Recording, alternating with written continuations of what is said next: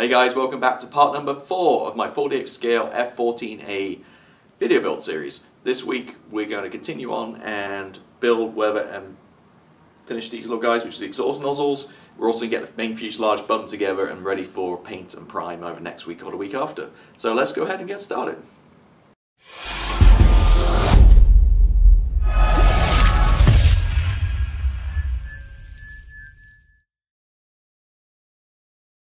Hey guys, welcome back. So this is, I guess, what, part 4? So moving on nicely with this. Last week we kind of put most of it together. This week we're going to work on the exhaust nozzles, as I mentioned earlier, and really kind of getting this together, ready for paint next week or the week after. I think maybe next week we'll do the ordnance, because there's quite a lot of ordnance and pylons and stuff, and then after that we'll do get into priming and painting this guy. So let me kind of catch up where I'm at since part number 3. So added these two guys on here. This is later on the instructions, but I just added them so you know why I had it. So added those two, added this little guy at the front here too. Just two little parts glued on. Again, just so I don't forget, I kind of added those right now. It's going to be the same color as the fuselage. So anything fuselage colored, which isn't too badly, you know, isn't too tiny, can pretty much go on now. Excuse me, I'm kind of losing my voice here. So done that. Also made a start on getting that. Remember we had that gap around where I cut out to put surgery to put in the beaver tail. So what I've done with that is I put plastic card in. Well, you can see this a little shim down the inside of each first, and glued that in, and then so I used this stuff. You can see the size of that. So I used that, and then what I then did is the gap along the bottom here, I just filled that in with this. I've got some more here. I've got slightly smaller. I've got the 1 millimeter rod, which is 0.040 of an inch, I guess. So this stuff.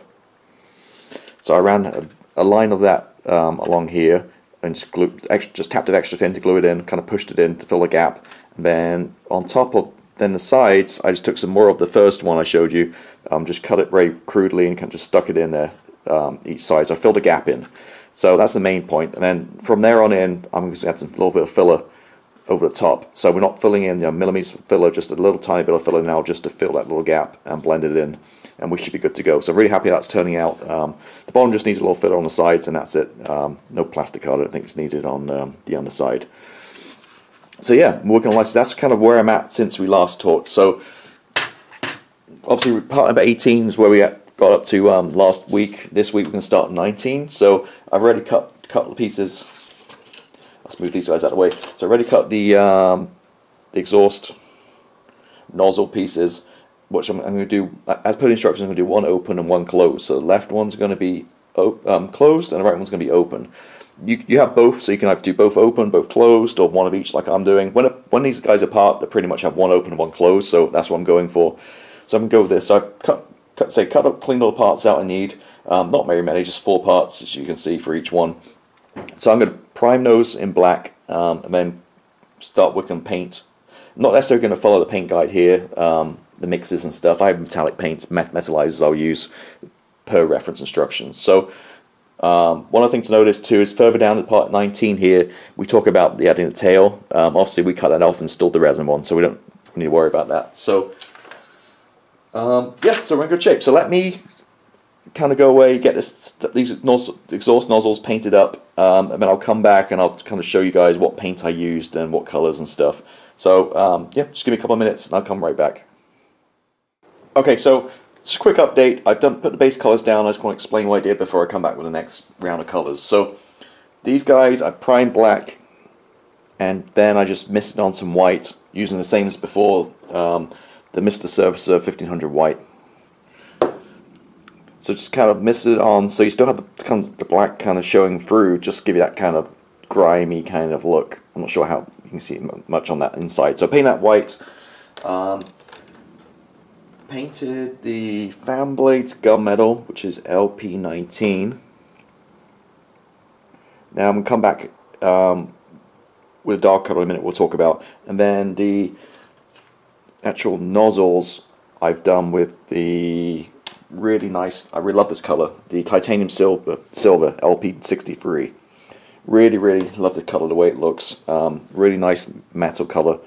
So that gives the kind of base color, but now I need to kind of go to the next stage colors. So now I'm going to use, you've probably seen me use these before, MRP. I've got two. I've got exhaust soot and exhaust metal. So exhaust metal is like the paint. I'm very, very carefully and gently going to mist some on here to give it that kind of like sooty kind of exhaust kind of look, to kind of darken it up. On the fan blades as well, just like dusting. And then the soot, it's most of the paint, but I find it's more of like a wash, to be honest with you. So you airbrush it, so I'm going to, well, what I'm going to do, actually, I'm thinking last time I did it, rather than airbrush it, I'm actually with a brush, I'm just going to stick it in there and just drop it and let it run. So you get the lines kind of drip, because inside the nozzles you always have those like lines of soot kind of going down. So that's what I'm going to do with that. So I'm going to airbrush the exhaust metal on those four parts here, on these four parts, and then I'm going to come back and soot inside that, and then start putting it all together, and we'll go from there. So just a quick update of the paints I'm using. I'll come back once that's sprayed. Okay, so I'm doing pretty good with the jet exhausts. As you can see, they are painted up. Looking good.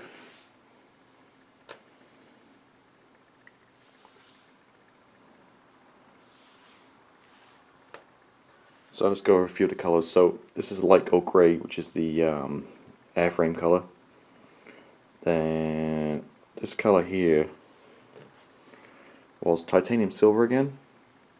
It was a little too light, so I just came in with a little bit of the steel alclad and kind of misted it on, make it a little bit darker. And then this patch here, it calls for metallic grey. This kind of area right here, I went with the LP19 gunmetal, which I thought was a good color.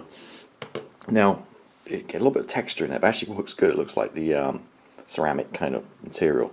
So these kind of look, liking how it's turning out, but now I want to blend in all these colors and kind of tie them all in a little bit of weathering. So what I should notice too is I used the black panel line color from Tamiya, and I just touched up the end of the nozzles here, give it a little bit of black wash.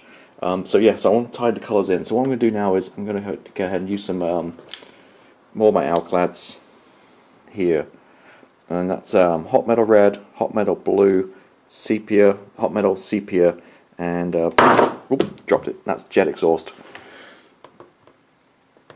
So what I'm going to do is I'm going to take this in the spray booth, just a very, very little tiny amount each, just kind of spray a little bit on, and add some hot metal kind of effects to the exhaust and tie in all those metallic colors.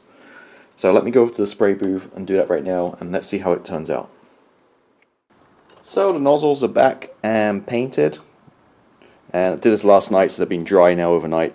So yeah, really happy it turned out. So as I mentioned, I used those four alclad colors. I used the hot metal blue, hot metal red, hot metal sepia, and started with a little bit of the jet exhaust, just kind of blended all in. So yeah, really kind of happy how it turned out. It made it like a more richer, metallic-y kind of color. May not be 100% accurate in terms of shades and stuff, but I think it looks pretty good. I'm kind of happy where it's at. So that's done. So they get put to the side now. So I'll put them away somewhere safe, and then at the very end, once this thing's built, we'll glue those in place. I forgot if I mentioned it, but I did add some filler to the back here. It needs another little bit, I think, just one little bit, but that's good. Move along the instructions here. So step 20 is to make the wings. I've done those already. They're pretty straightforward. Just glue the two parts together, and what happens is they literally just slide on. So I'm going to paint and weather them first, and they just click into place, and then you can kind of see how smooth the mechanism and stuff is. So that's done. I've done the horizontal stabilizers, again, just two pieces. Don't really need to show you much of that one. It just sits right here in the back in the back there. So next instructions is gear. We're going to leave that for now. Skip through the gear next few pages, because that gets done afterwards. So we got to build the pallets. So pallets are basically the rails, or the kind of the pylons, I guess, for the AIM-54 Phoenix missiles. So there's a few of those we're going to paint. They're flat, and they're going to go stick to the underside, and they're going to be the fuselage color. So we want to paint we'll do those first before paint, and then we can paint it all at the same time. Some pylons, and then we're going to move through the ordnance, which we'll talk about another day. So I'm just kind of going through this real quick. So step 36 is making horizontal stabilizers. So I've still got to do those, again pretty straightforward, just 2 parts for each, left and right.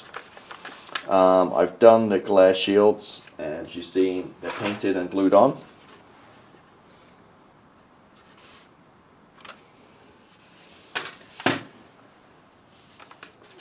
Then run the pilots. Then we talk about the steps. The steps and stuff we can do later. We don't need to do right now. We can paint those separately and add them at the end. What else we got? Then we go on to the canopy. So I'm thinking all we got left to do really is I got to build the tail planes, the mast of the canopy up and get that guy on, and the pallets. And then lastly, the only thing we need left to do before we get this thing in paint is attaching the airbags and sealing plates. The airbags will paint separately, but there's 2 options. If you've got the wings forward, you've got to use this option right here.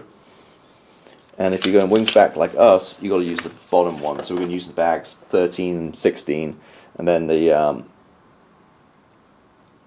sealing plates are going to be 21 and 22. I think I can get the plates will click in, so I'll get 21 and 22 put in, clicks in place, and we'll paint it all together. I think I made a mistake that last time I built this. I painted them separately, and I forgot about them, so it became a little bit of a nuisance to kind of get the weathering and stuff all tied in. So that's pretty much it. So running through that, that's a to-do list. We're making good progress on this guy. As you can see, almost ready for paint and prime and paint. So just need to get the like I say, we've got the pallets to build, we've got the tails, and the bags and the sealing plates, and the canopy to mask up, and that's pretty much it. So let me go ahead and start cleaning some of these parts up and get them ready, and then we'll come back, and then we're pretty much almost ready to get ready priming this guy.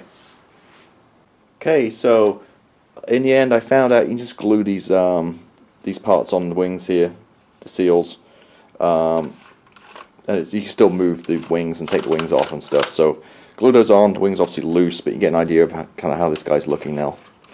Really good. So those 2 are glued on. Also, for some reason I forgot to put this pen on the bottom here, so I click that in place. Tail's done, no problem at all, just 2 parts go together, nothing really to talk about there.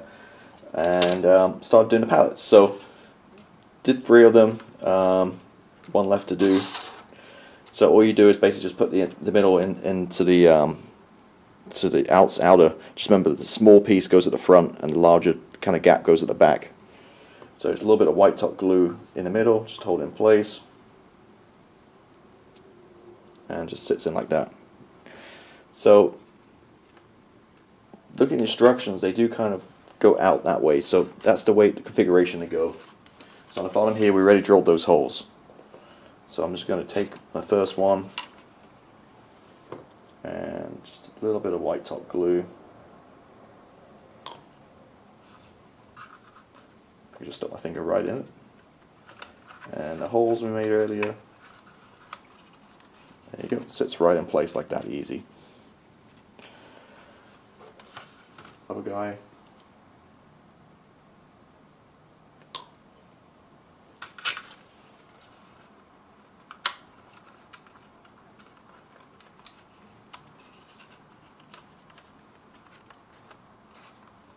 Okay, it's on, and we're going to come around with some extra thin around once I've got these on. Then 2 at the back, which sit in these 2 holes we did.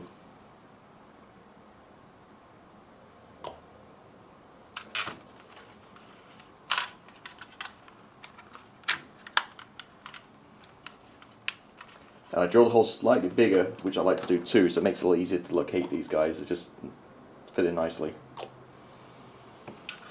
Again, these are the same colour as the fuselage, so you might as well just stick them on and paint them at the same time. Find the hole.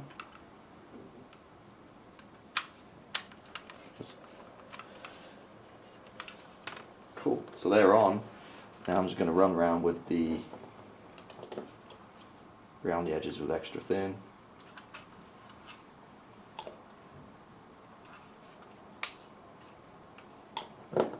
Just kind of pressing down with my finger to get it glue stick.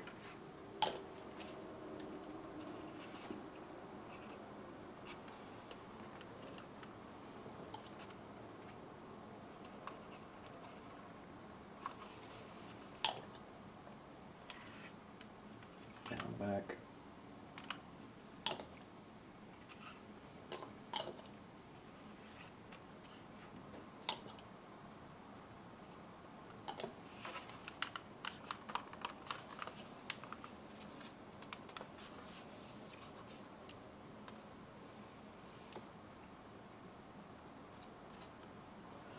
Just going to hold it in place, make sure there's no gaps, and that is pretty much the pallet part. So I think all we truly have left to do now is masking up the canopy. So I'm just going to hold this a little bit for it to dry, and then we'll get the canopy masked up. Okay, so you can see the canopy's on, and we've masked it up and stuff using the mask set which came in the kit. Note to self and everybody following this, there's a center seam on the canopy, and as an idiot I went ahead and started sanding the center seam off and that kind of stuff, and I realized it's actually molded on the inside and it should be there. I think it's like a lightning antenna or something. So the center seam on the canopy, don't leave it, don't sand it off. We can't anyway because it's on the inside. So I spent like half an hour sanding a seam that didn't exist off and then having to polish it back again. So anyway, so we're good to go anyway. So the front part is glued on, used extra thin. There's none of the clear parts are near the edge. It's a really big panel, so I don't need to worry about clouding or anything. So that's glued in nicely, perfect fit. That's the back one. The back one I just tacked in place with a couple of tiny little drops of PVA glue. This is crystal clear. Just so it means I could pull this off pretty easily and peel it off. There'll be no damage underneath it, but it'll keep it in place while I paint it and it won't fall off and stuff. So we're pretty much ready for paint now. So all's left to say is I'll end the video with this and start the painting video with the same point. Is the inside of the canopy frame is black. So before I do any paint or any primer or anything, I've got to make sure I spray this whole area black. So then from the inside you can see that black, and on the upper side is going to be whatever, you know, the gold grey or whatever you put on top of that. So again, reminder, this framing should be black. So the first thing you need to do is spray the whole thing black, and then any primer or paint goes on top of that. But yeah, we're in pretty good shape. So that's pretty much it for this week. Got it to ready paint stage for the main assembly. We're going to paint this bit as one lump, and then all like the stabilizers and the tails and the wings and stuff we'll just do separately. At the same time, it's easy to do it separately, paint it and decal it, and then at the very end kind of super glue it or PVA glue it all on into place. But cool, yeah. As always, any questions, please put them below. If you haven't already, please consider subscribing, and I'll see you next week. So thank you and goodbye.